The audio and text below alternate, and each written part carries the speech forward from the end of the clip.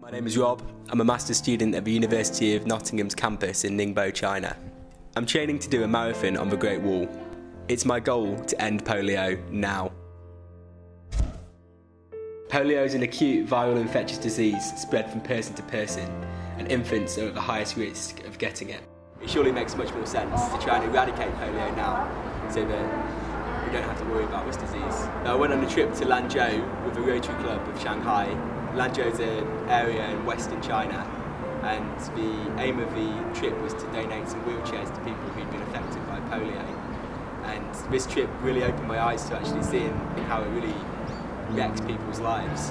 I aim to raise enough money to vaccinate 1,000 children from the risk of having polio. I've decided to run the Great Wall Marathon to raise this money to try and to get donations.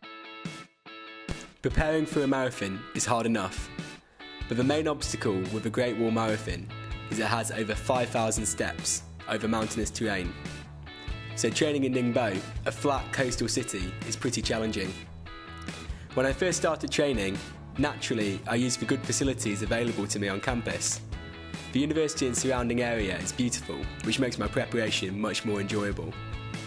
I much prefer to get out and explore parts of Ningbo which I haven't been to before. You get to see totally different sides of China in just one single run.